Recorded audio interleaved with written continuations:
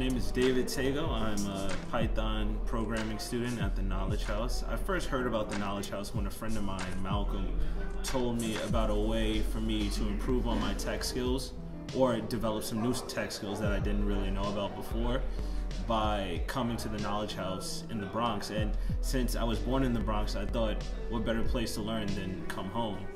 And so far, I've learned how to build a dynamic website, and now I can use my skills to help other local businesses grow. So I didn't have any coding experience before I came to the Knowledge House, and now I'm at about an intermediate level. I'm looking at jobs for senior web developers, and this is what's gonna take me into the future.